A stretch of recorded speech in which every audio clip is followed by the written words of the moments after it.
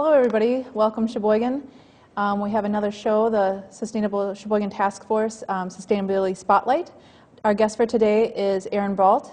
He's a planner with the county, and today's topic will be transportation and more specifically bicycles. Sure. So Aaron, if you could introduce yourself, tell us a little bit about yourself and your position at the county. Again, my name's Aaron Brault. I'm the County Planning and Conservation Director.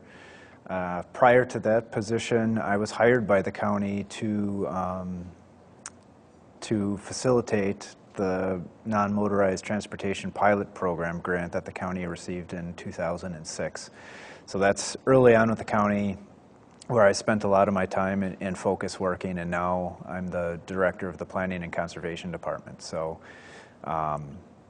early on, we had dedicated staff working on that project. Now we don't have dedicated staff. I mean, we still have staff working on that project, but we don't have a dedicated staff position. So I've been with the county now for about 8 years. I've been in all sectors. I've worked in the private sector at an urban planning consulting firm. I've owned my own business, and the last 8 years now I've been with the county. So. And you're also an avid bicyclist too.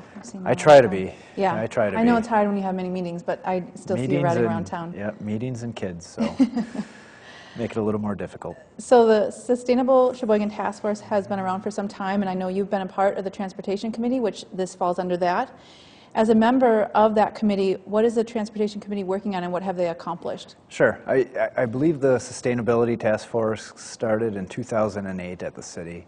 I'm technically the county's representative on that committee. The format of that committee, there's a number of different members from, private sector businesses, city staff, small, large businesses, nonprofits, things like that. So even though I'm a city employee, I think I technically represent the county on that committee. So for the past few years, as you mentioned, that committee's broken down into different subcommittees that focus on particular things, what may interest people the most. And I sort of have a transportation slant, whether it be bicycling, trains, cars, rail, you name it. So I'm on that committee. Over the years, our primary focus has been really helping implement the grant. Whenever we need support from the city for projects and stuff, me and the other members on that transportation committee work hand in hand to, go through the different projects and things like that might be looking to be implemented in the city. So that's been our primary focus. Now that the grant is sort of wrapping up and the projects and the dollars have been spent for the projects, I imagine we'll start to focus more on like policy types of issues. So in the past we have delved into some of the policy issues.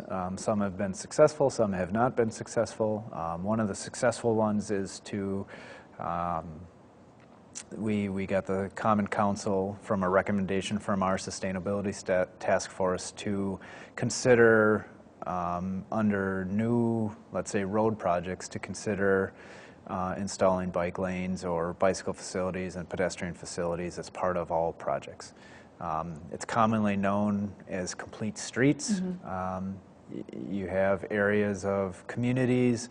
One of the issues when you don't do that is you have these dense urbanized communities, subdivisions and stuff, that don't have those facilities, and there's a cost to that. Busing costs for schools. Busing is much more expensive than providing a sidewalk. So if you don't provide those facilities, there are costs that outweigh the cost of developing those facilities. So it becomes a bit short-sighted. And it's short-sighted. Yeah. Yep. And statistically speaking, I'm a numbers guy, so statistically speaking, those neighborhoods that have those amenities sell out quicker, are more stable. The property values are more stable in the long term. They're more desirable, things like that. So in my mind, I hate to use the cliche, it's a win-win for everybody. It's cheaper for the taxpayer long term because they don't have to provide long-term busing. The busing companies don't like that, but that's the Right. truth of the matter. It's diversifying. Yep, and again, those areas provide more stable types of neighborhoods. Excellent. So the City of Sheboygan recently published a sustainability plan. Do you know how the plan addresses transportation? Yeah, it's definitely part of that plan. Like I said, the complete streets, considering all amenities like that, all forms of transportation. People forget everybody's a pedestrian at one point. Whether they drive a car every day, they're a pedestrian at one point. And even if it's getting from their car to the front door, you want to have inviting facilities for that. Otherwise, people just won't do it. Other items in that plan, from a transportation standpoint, transit is a big thing. Not only, making connections, in a bike facility, but an overall function of the transportation system. Transit, even though gas has been going down, according to the local transit director, their ridership has been increasing, and that's cars are getting more and more expensive to maintain. I believe the statistic, again, numbers are the average family for one car spends about $7,000 of their disposable income to have that automobile each year. So that's including maintenance, everything else like that, payments. So, Right. The cliche term are you working to drive or are you driving to work? Right. And It's so, a good one. And that's only one car. So if you're a two-car family, you're probably upwards of 10 grand a year in those costs to have a car. So younger generations are making different choices. Millennials that are out there, more and more of them are using transit, bicycling nationwide, not only in Sheboygan, but this is nationwide, the trends that we're seeing. And we're struggling as a nation, locally, state, regionally, whatever you want to say, in maintaining all of this infrastructure that we've built over the past 60 years. Car became king in the 40s, and since then, that's where everything is focused around, from the design of our houses. Back in the 40s and 50s, the porch was the main feature of the house. Now when you drive through a new subdivision, the garage is the main feature of the house. So down to minute details like that, everything has been auto-focused. And the location of jobs and schools. Location of jobs, yep. So, building that infrastructure, as we keep going further and further out, there's a cost to the society on that. And so now we're struggling with, well, how do we pay for all this stuff we've built? And a cost to the environment and our health. We could go on and on. I completely agree. That kind of leads well into my next question. And you can help define this. You've touched on it a little bit. Why are multimodal transportation options important for a community? I guess explain that term. It's kind of a hot term right now. Sure. I'm going to caveat this, that I'm not against the car. I like to drive. I like cars. And multimodal doesn't mean one thing. Yeah, it means it doesn't mean everything. one. That's part of the point.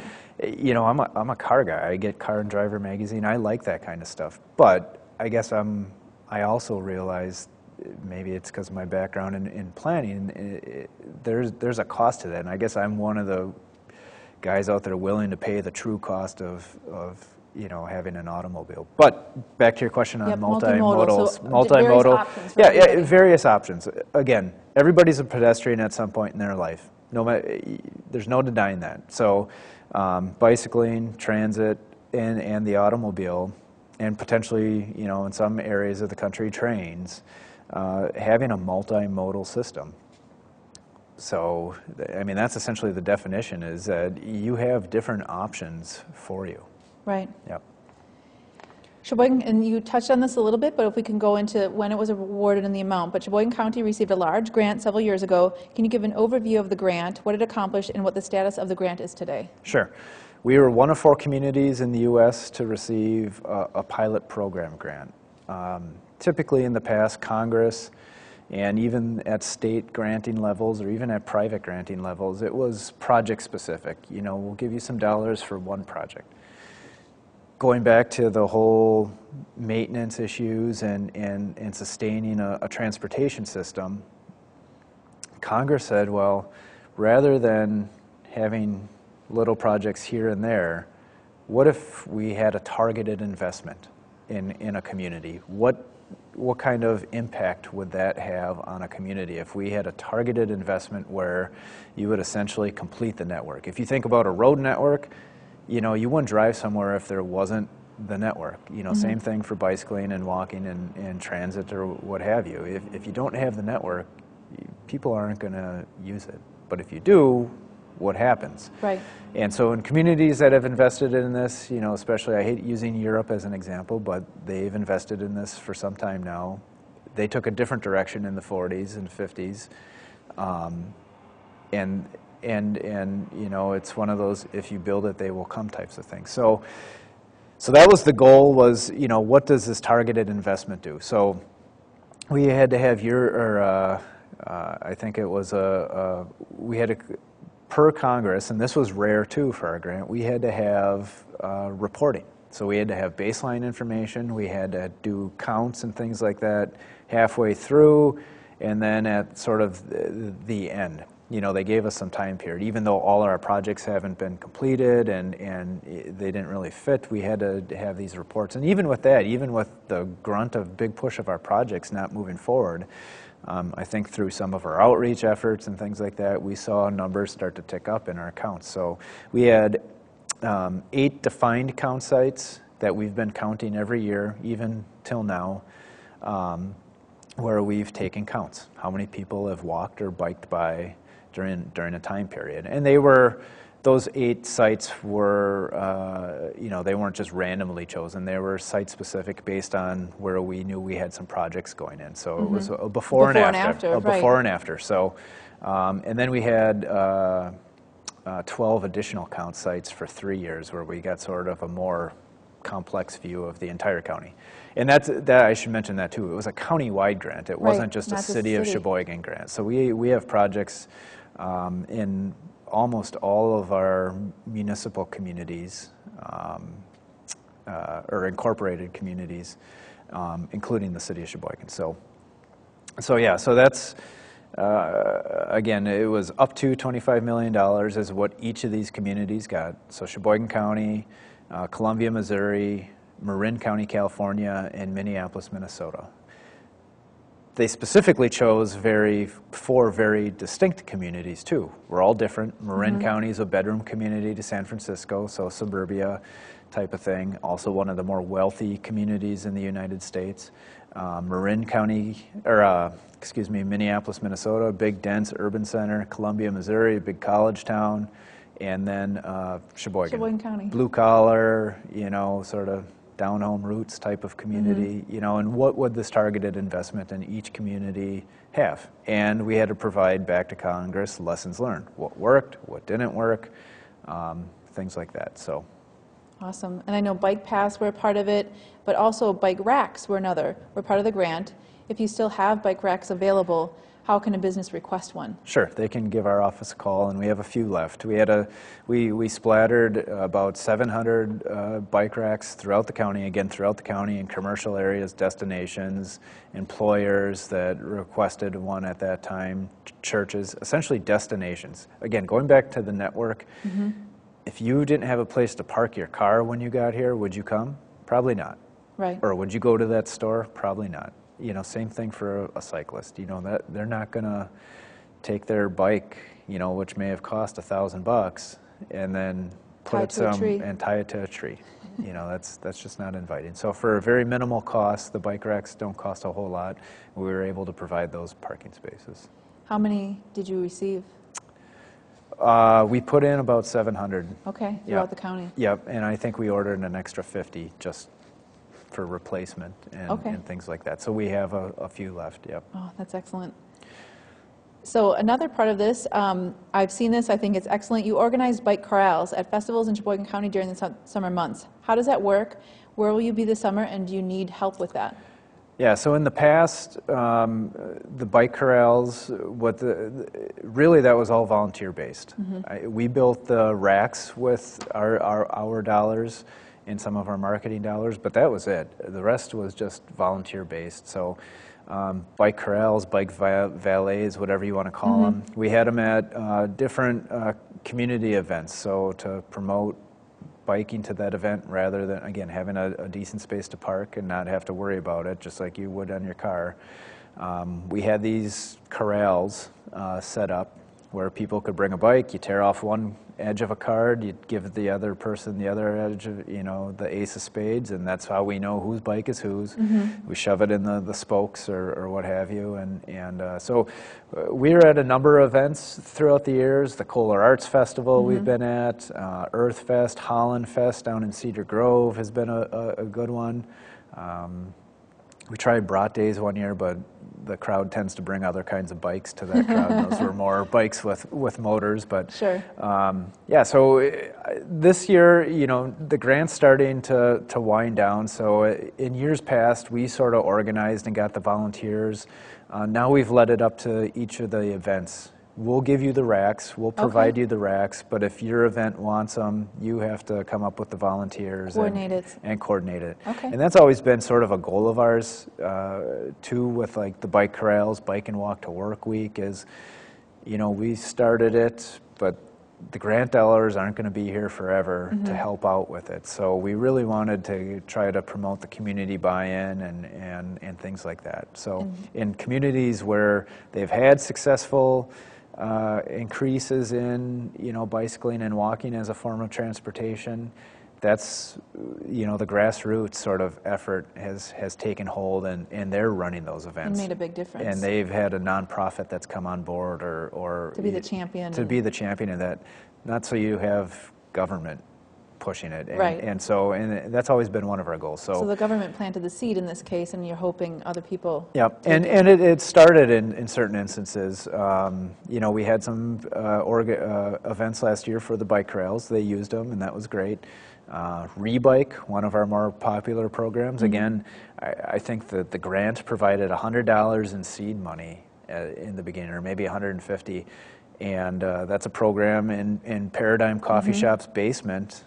Paradigm donates the space. There's 6-7 guys every Wednesday night that are down there that are wrenching on bikes, and it's a earn a bike program. So early up front, they targeted kids from like Boys and Girls Club or Big Brothers Big Sisters, kids who might not be able to afford a bike or have a bike, but they had to learn a skill. So it wasn't that they were just donating a bike. The kids had to work on the bike, had to figure out what was wrong, put on replacement parts and everything like that. And after 3 or 4 hours of teaching them that, then they were able to take that bike home, or sometimes it took longer. They might have, depending on the bike they chose to work on. So that's been a great program, and I talked to one of the guys who's down there every Wednesday night, and so far, I think they started in 2010 or 2011, and they've donated, or kids and adults. Sure, have earned. We've worked with Salvation Army families, have earned over 1,400 bikes. Oh, that's fabulous. So every summer or so, or spring, we'll have an ad in the paper just saying, hey,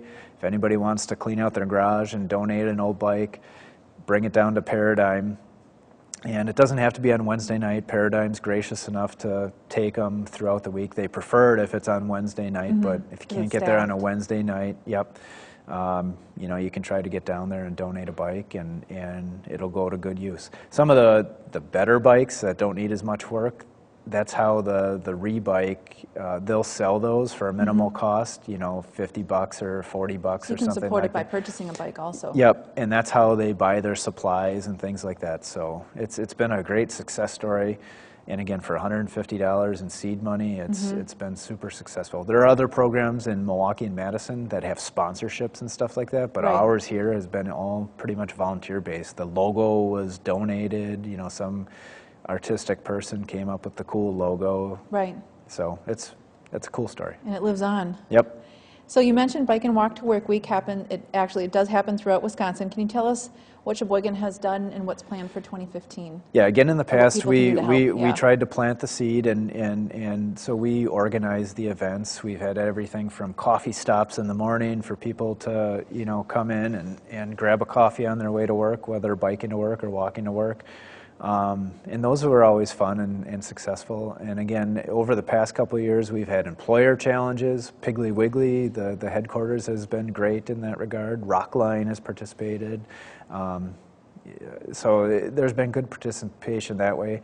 Again, the grant's going to go away, so we've been trying to, have other champions take it over. And so last year, I know there was a couple things at Paradigm, I think, had some things, and then also we had an employer challenge last year that we had a website. So I imagine that's what we'll do again this year. We typically do ours in June. I think the national event's in May, but with our Okay. weather here, I agree. we try to keep it in June. So, Get more people on board. yep. Okay, so we do have bike lanes in Sheboygan, which I love. I remember biking in the city before those lanes were there, and I would be honked at, and just wasn't this awareness that bikes could be on the road. Yep. I just want to acknowledge that. So my question, follow-up to that, is how often would those be repainted with Sure. the grant Yep. So going away? we paved or striped about 60 miles throughout the county of bike lanes. And you're right, they provide awareness. Yes. It's amazing what that little white line will do. Right. And it provides a sense of space for not only the cyclist, it defines for the motorist too, hey, be aware. And so again, for not a lot of cost, there's a impact on that. As far as maintenance, that is up to each municipal community. So the nice thing about the paint we put down, rather than just normal paint, is it lasts quite a while. So I think that project went in 2009 maybe, Right. or It's been a while. 2008. And at nighttime, it still has the reflectivity. So we paid a little more up front for that to have less maintenance. Right. So over time, it's more cost effective. So the communities will have to pick that up afterwards. That's with almost any federal or state grant. Right. It's Not forever. it's not forever. We're not going to do the maintenance. That's the community's buy-in. Okay. So that as the painting programs in each of the communities, and, Just like and so stop far, signs. yep, so far they've all been pretty good about it. Okay. Yep. Okay, so you mentioned this a little bit, and we know the grant is coming to an end. So what are the long-term goals for Sheboygan County with respect, in their involvement with multimodal transportation projects? Well, I think Policies. you mentioned awareness. I mean, our community is now, hey, there's other options out there, and we're hearing from employers that even from a quality of life standpoint, it's helping them recruit. People want this in their communities. Young professionals, they want this in their communities. So from that aspect, it's provided awareness from, just engineers in the local community.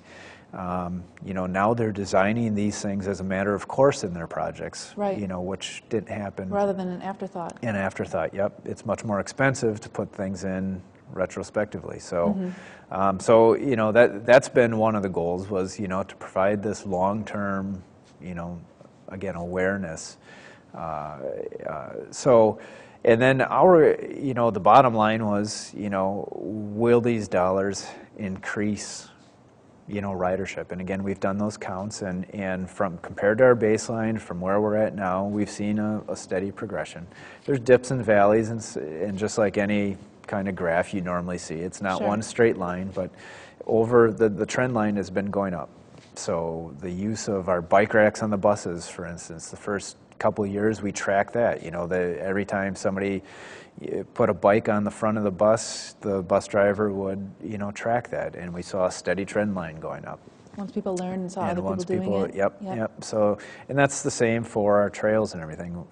Moving forward, we have some automatic counters that are on the trails, so we know time of day that people are going by, which direction, and the number of counts, the day of the week, and things like that. So those are interesting to see too. We have those out on the old plank and the new trail that we built through town a couple of years ago, the Shoreland 400 on the old rail trail, or on the old rail line. So So we have data, and we'll continue to have data to show that our efforts have been a success and good for the community. That's awesome. So a fatal bicycle crash occurred recently, and that's kind of what prompted this topic for me. It occurred on County Highway A, and this was the second fatal crash in the same location within the past few years. What is Sheboygan County doing to improve bike paths in our area, especially the north-south paths?